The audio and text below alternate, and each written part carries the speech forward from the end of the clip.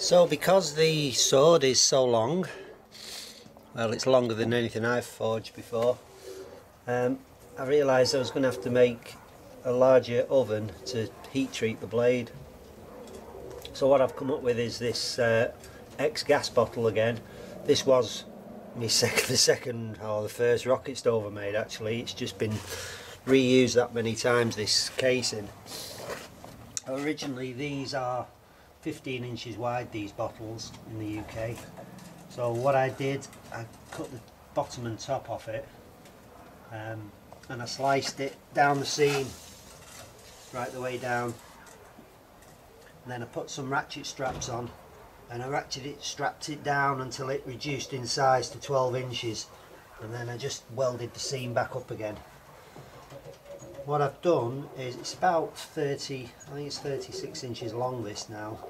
So I'm going to reduce the length inside by about another 8 inches, something like that. So I want about 26, 27 inches inside. And that will be more than enough for what I want to do. And what I've done is I've got some these light insulative fire bricks. That's these things.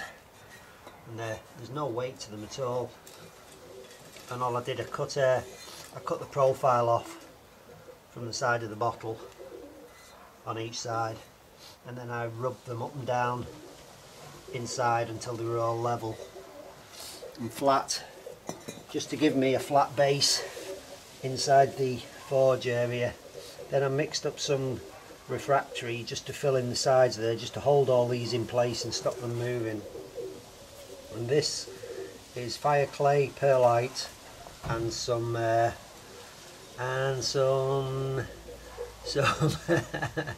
water glass. That's what it is. Sodium hydroxide something or other. Yeah, it's water glass. Just mixed in, and I also put some sandblasting grit in, aluminium oxide. I mixed all them together, and that should bake quite hard when the burner goes in here. I put the blow lamp on it last night, and it has baked hard enough just to hold all them in place, stop them moving around. So the next thing I need to do now is I'm going to line this arch with 2 inches of ceramic kaol wool. Then I'm going to put the ends on. The burner, which is an Amal burner, which I will just get. This is a 1-inch Amal atmospheric propane burner. I believe it works off natural gas too. That will be going into the other end of the forge, connected like so, and the sword will be placed in from this end. And that's kind of more than long enough for this project.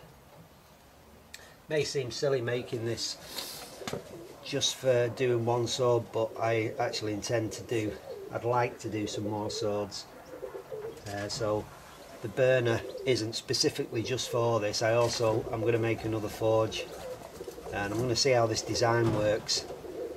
I think this will get the little oven hot enough to forge weld, but not in this, because this is a bit big, so I need to make one slightly smaller, maybe half the size, a bit more length than my current forge, and I will use this burner in that as well, so the burner won't actually be fixed in any way. It will just be held in position at the back, and then it can be used for other things as well.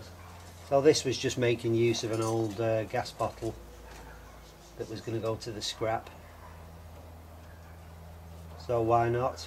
And it'll be a good test for a design for a new forge for me as well. So I'll get on with this now, get that kaol wool in there and seal the ends up.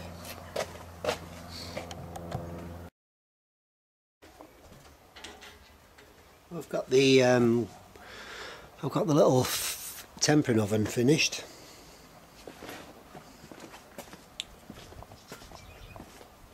There's the hole on the back that the burner goes into there. I didn't, well I did film the kale wool lining in here, but I accidentally deleted the video by mistake. So all it is, there's just 2 inches of kale wool on the inside of the drum, and what I did, I painted a rigidizer on it to stop the, you know, the kale wool just like falling apart really and dissolving with the heat. The rigidizer was zirconium silicate and water glass, just painted on, and then another layer of zirconium silicate and porcelain clay painted onto that. And it's kind of baked hard. That I've had a test fire in this and it's kind of baked it on hard. I don't think it's going to last very long because there's actually a few cracks inside it, but hey ho. I'll just see if you can see in there.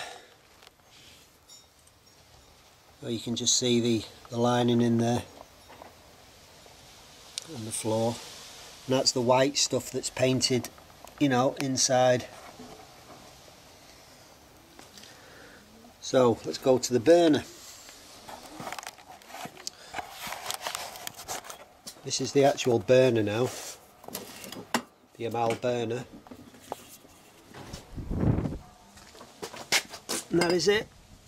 And it's had a piece of inch stainless steel tube welded on, and a wider pipe welded onto the ends to form like kind of a flare.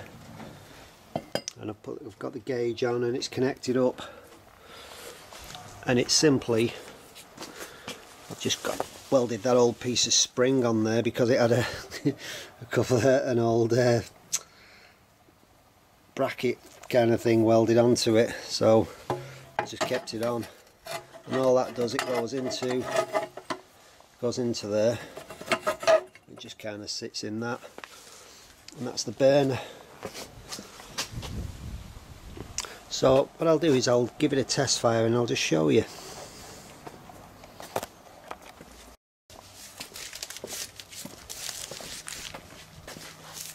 Right, because it's so windy out here, I think this is going to be the easiest way of lighting this.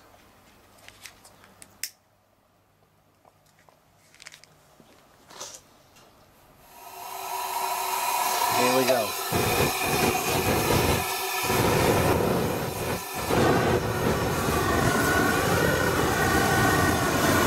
That's the burner lit.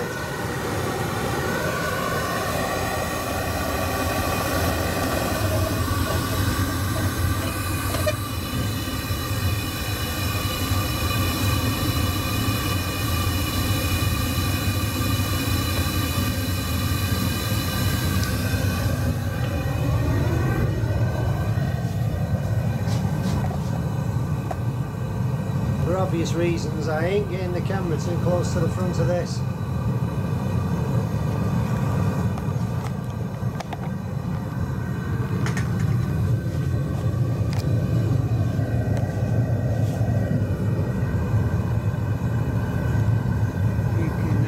You can see the burner inside there.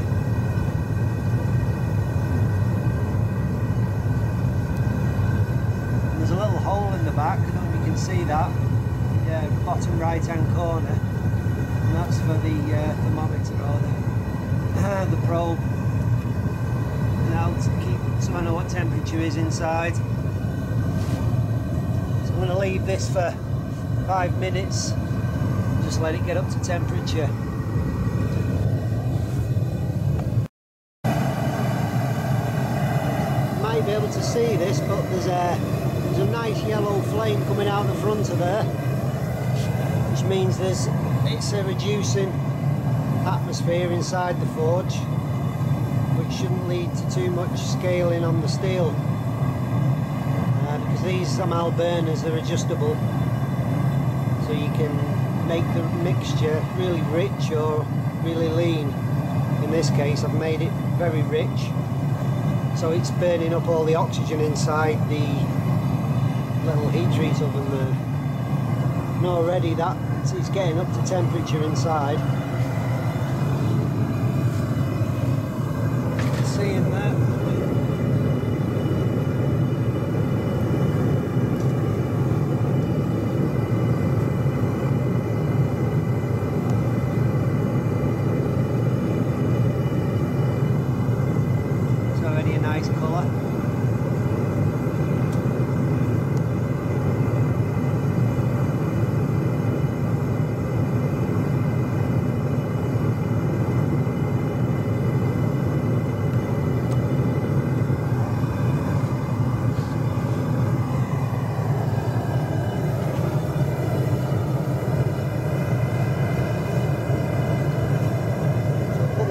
in now. See what sort of temperatures we're getting.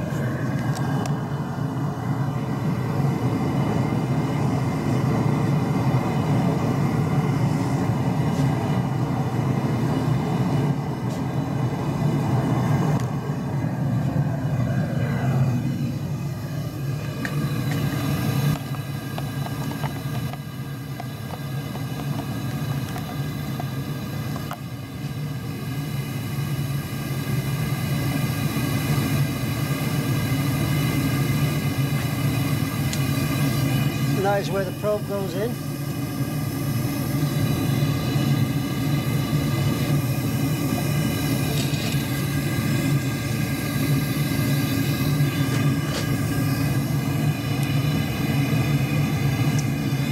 You see what the temperature is building to. This is in centigrade.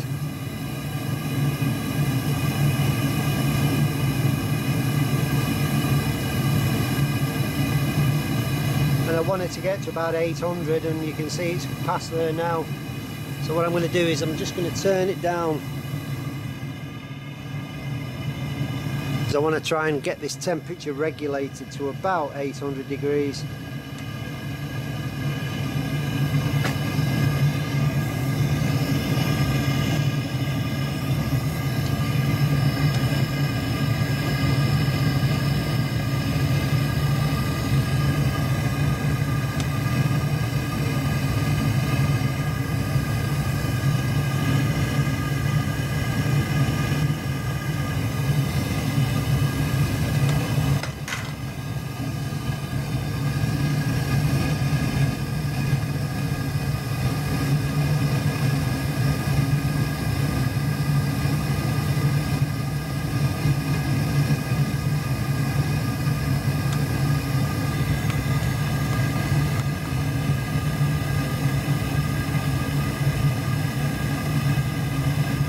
Okay, I'll turn it down a bit more.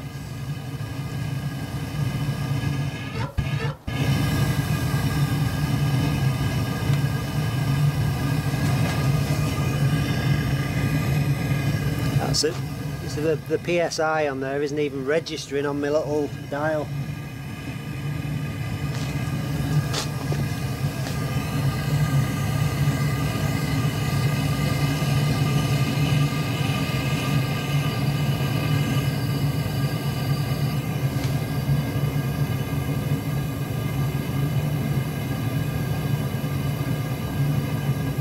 Okay, it's starting to reduce now. So I'm going to have to tweak this, play with it for a while, and just get the temperature down to where I want it, and then I'll come back.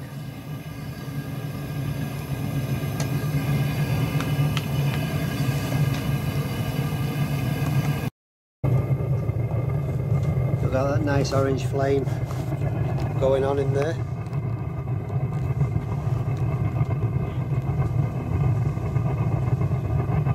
Burner really is being fed just enough gas to keep it going.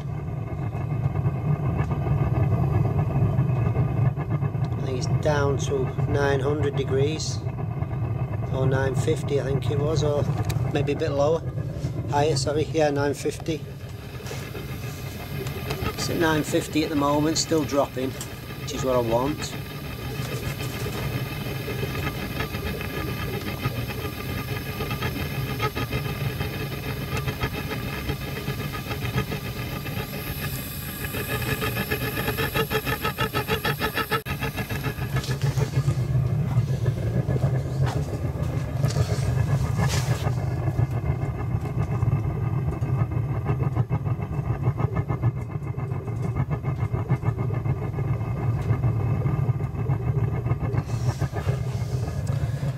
Well, that'll do for now, guys, I think.